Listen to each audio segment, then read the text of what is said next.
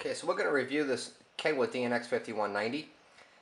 Now this piece, in my opinion, is Kenwood's middle-of-the-road unit. Aside from their Kenwood Exelon series, which is in a league of its own, that would be their super high-end, top-of-the-line, so spare no expense, best of everything. And of course they have their step-down or their flagship in their Kenwood series, which is always going to have a 7-inch monitor, always.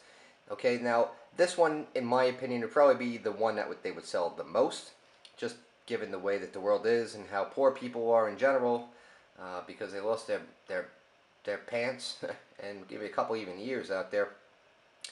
So the 51 series, in my opinion, is going to be the killer this year. This one stacks up really well, very aggressively against everything else that I've seen tested. Whether I've reviewed it or not, anything that I know that I can pretty much get my hands on and sell. If I was going to sell a middle-of-the-road, unit that's going to have DVD and GPS, this would definitely be in my soundboard. Kenwood, definitely for sure. Not just because, they're paired up with JVC as a company as a whole, and if you watch my videos, if you don't, what the hell, why aren't you watching my videos? But, Kenwood, I'm starting to notice that a lot of the tooling from JVC is beginning to carry over into the Kenwood. Not so much the other way around, but I'm very delighted to see that. And in this unit, it's very smooth. The interface is really, really good, actually. The touchscreen is much more, nimble as opposed to some of the other units I've tested, like the Pioneers are just, just terrible. And there's some other ones out there that are all show and no go. Very hard to control. This one, not the case. As with any Kenwood, Kenwood is the only brand out there that utilizes Garmin as their vehicle or mobile GPS system. That's what you're getting when you turn it on and use it for the navigation. So that's a big plus. Me personally, whenever I utilize GPS, whether it be in my car, I do, like I said, I'm a big JVC fan. I do have the top-of-the-line JVC in my own car. Not that that should sway you, or I don't even know why I even bring it up. This is a Kenwood review. But for me, Navtech software and Garmin software, I personally prefer, in a lot of instances, to use Garmin software. I also like to use it when it's also coupled with the TMC or the traffic network, which this unit by default does not come equipped with. I just really find Garmin to be a very friendly and easy to use, almost idiot-proof type of GPS. It's very stable, very reliable. The maps are very readily, easily updatable. I've always had very good experience with it. In marine and vehicle, I like it. So, Garmin kind of sells itself. Anybody who's been around or had a couple GPSs here and there, you've seen it. Who hasn't? It's a great GPS system. Now the disc is a slot load. This is not a fully motorized type of screen, so you're not gonna, have the luxury of being able to disguise or hide the CD slot, which does take up some of the room. This is a 6.1-inch screen, which is a good, respectable size. They do have this rotary knob right there. Decent graphics, also a nice colored wallpaper background there. The illumination colors are also customizable, so this will definitely match any vehicle that you could ever throw it into. Another cool feature, it has a front and rear mode zone, so that way you could have GPS going on, a DVD playing in the front, feeding to the rear, and have Sirius going on at the same time. So you could have 3-zone capability, essentially, with this unit. Some other things that I think are really cool about it are in the audio department. I've always had a bone to pick about the way Kenwood, has their buttons and their layout to tune the system. I am a big tuner guy. I'm very nutty with the buttons, and I like a lot of controls. I've always frowned on that with Kenwood, but they stepped it up. I think they made a good improvement. I don't think that they're there totally to my expectations personally, but to most people, I'm sure it's just fine. And I'll get into that in a minute. So anyway, this here is your home screen. The big ones are going to be your nav, your disc, and your telephone. I do not have a unit paired, but just for the heck of it, all the stuff you can see is grayed out. Incoming calls, missed calls, outgoing, phone book, call, all your redials and your presets are all here. You can import your phone book. It's very usable. It's always a pleasure to use. It'll also do Bluetooth streaming, so if you have a phone or an iPhone or an Android, whatever, you could stream all your media right onto here, so that's a good thing as well. There's a standby screen, which no one else has. I think that's a pretty nice feature. I'd actually like to see that in my own vehicle. Pandora, right there, that's becoming a very big type of media these days. You can even thumbs up it, thumbs down it, control it from here, get more information. Always you got your artist playback text work. You have a nice attractive background. Right now it's going through the demo mode, so it's going to keep flipping through the colors. I'm just going to let it go.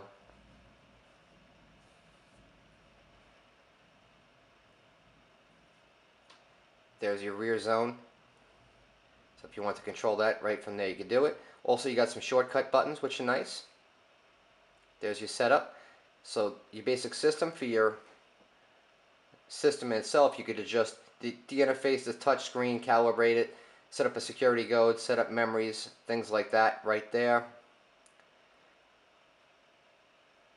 Your display, this is your color.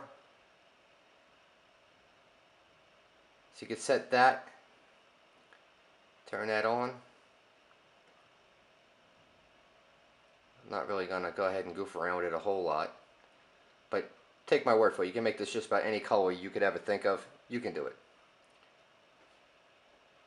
Your sources, now you can turn these on, turn them off, so that way on the home screen, if there's something that you just do not utilize, you don't use an iPod, you don't use an AV input, or whatever the case is, you could just totally get rid of them, so that way it's less clutter on your home page, or your home screen I should say, on this unit. Rear view camera, dedicated, you can turn it on, turn it off. Straightforward enough. Single RCA audio, video input, like most units you would expect. That's what version you're running, so you know. Down the road you want to update it, you need to know that information. And it's good that they make it. Your nav, so you want, when the guidance comes on, you could interrupt the front, just left, right, or both of the fronts. That's a nice feature. Adjust the voice, typical Jack and Jill. Nav mute, turn the audio on and off when that happens. And there's your audio video output. Straightforward enough, turn it on, turn it off. Now we'll go into some other features.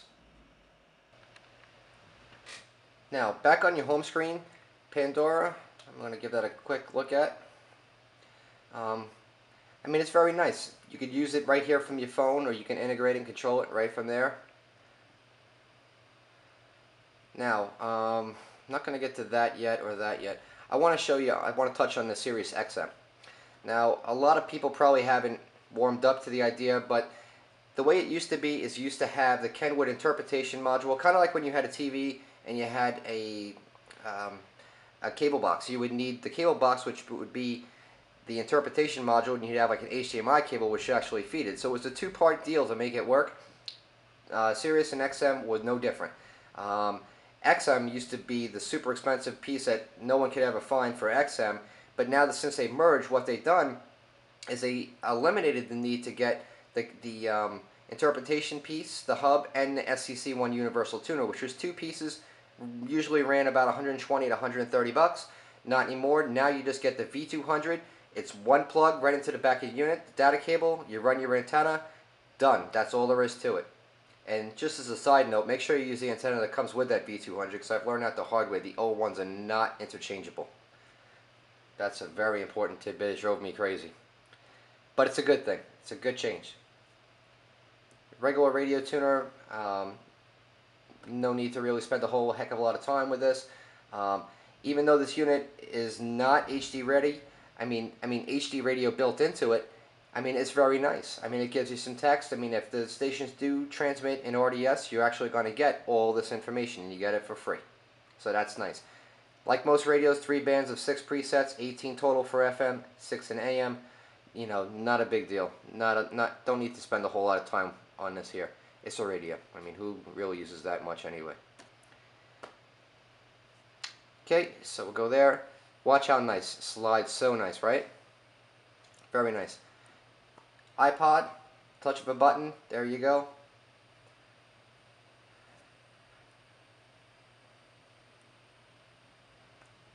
Now I want to touch that.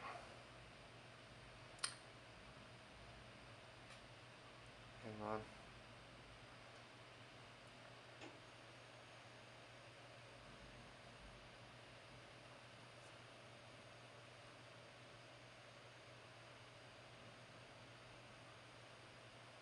went into video for some reason.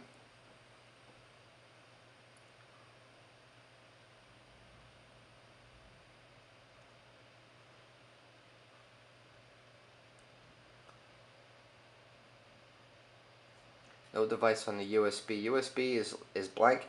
Now the same plug that I'm using for my iPod, which is giving me some problem because of my video setting for some reason apparently, you would use a jump drive, you would plug it directly into there, and you can keep that in as long as you want. You could always have that media readily available to you, since this does have a lack of an SD card in the front to keep that extra media stored someplace. Or if you really want to be sneaky, what you could do is you can get a USB expansion module, kind of like what you would use for a computer, because USB Universal Serial Bus does not know the difference whether you're in your home on a computer or in your car stereo on your Kenwood stereo. What the heck is the difference?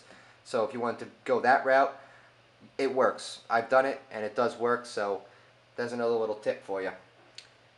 The audio video input is just a standard three-way composite audio video, left and right, and video signal input. That's all that is. Nothing too crazy going on there.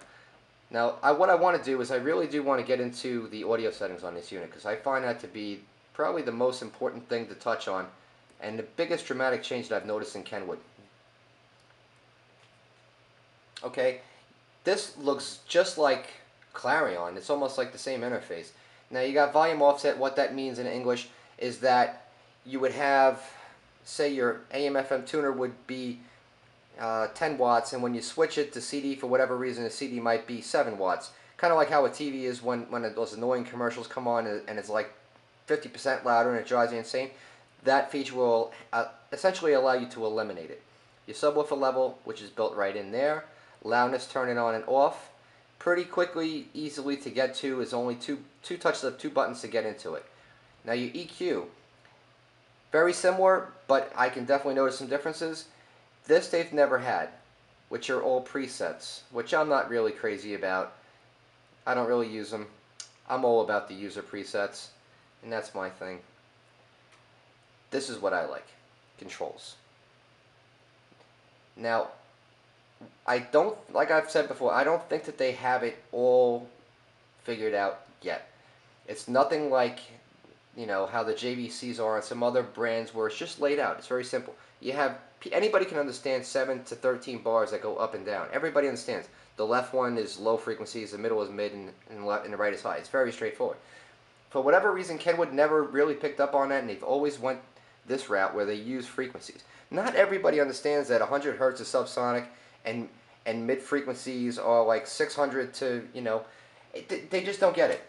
So I'm not a fan of this, but however, they do allow you to do it. So you can go on your high, say you want 12,000 hertz, you want to emphasize that and bring it up 50%, you know, 15k hertz, 15,000 hertz, you really want that thing to shimmer, you could bring it up. The middle, you know, 1500 hertz. And then, of course, you know, you have these extra settings. For me, it's a little confusing, and I could definitely see a lot of regular people just not ever messing with this because they just don't understand what Q factors mean and what base DC extension means. And that to me is confusing. I mean, if you know your way around audio systems, good for you. It's probably not going to be a big deal for you, but for the average guy, I see problems, you know. So I definitely frown on that. I don't like it.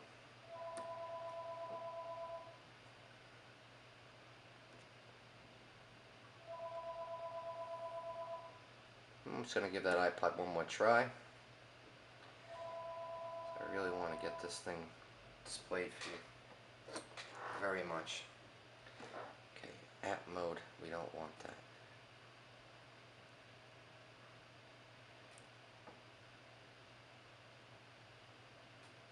Sorry, for whatever reason my iPod is just not talking to this thing the way I want it to. So let me just touch on the GPS real quick. We'll wrap this up. There's your map. Does have 2D, 3D. There I am.